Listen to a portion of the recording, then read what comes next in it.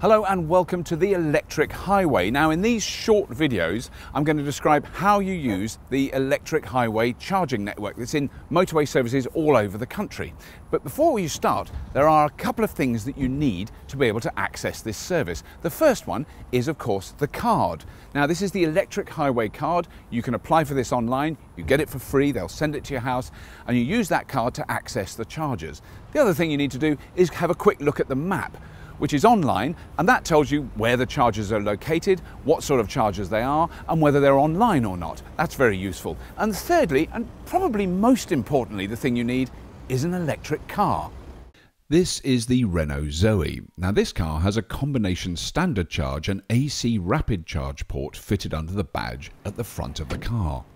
AC charging is very simple. Simply pull up facing the charger or electricity pump, open the charging door and select the type of charge you want, in this case AC. Swipe your card on the reader and the system is ready to connect. Inserting an AC connector is very straightforward.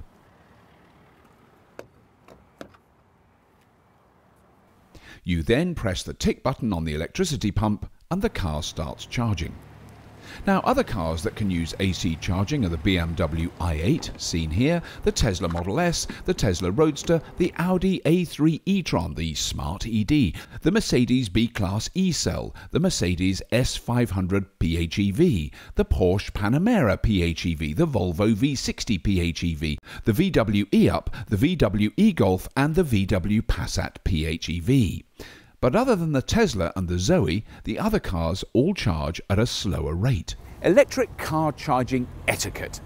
It's really very basic and it's a whole new lot of manners and behaviour that we've got to learn. Now, number one, which is really pretty basic, is don't park a petrol or diesel car in an electric car charging bay. That's really not good etiquette. Number two, when you use an AC or CCS charger, the car locks the cable into position. This means no one can disconnect you, which also means you should remember to check when the car is charged. Disconnect and move your car so others can use the charger. Number three is if you can help someone who's having trouble plugging their car in and you're here, then do help them. Be generous. Show them how it's done, explain how the system works.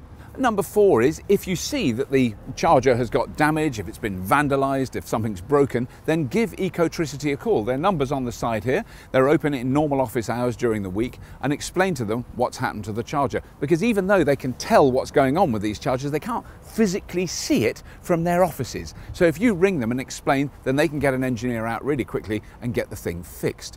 And finally, let's try and be mature about this. Let's behave responsibly and set a good example. Now, occasionally there are issues with either the chargers or in particular with the cars and the fact that they need to talk to each other through quite complicated electronics, and occasionally, not a lot, but occasionally it does go a bit wrong. So just be patient. Try and understand that this is developing technology. It's developing very rapidly. Even a couple of years ago, these weren't as reliable as they are now. They are improving, but it is a bit of a step-by-step struggle. So we all need to help each other to make this system work, because it is remarkable. Every month now, Ecotricity is supplying over 1 million miles of electricity for electric vehicles. And soon it'll be tens of millions. It's extraordinary what's happened in such a short time. So let's stick together, work together, try and make it better.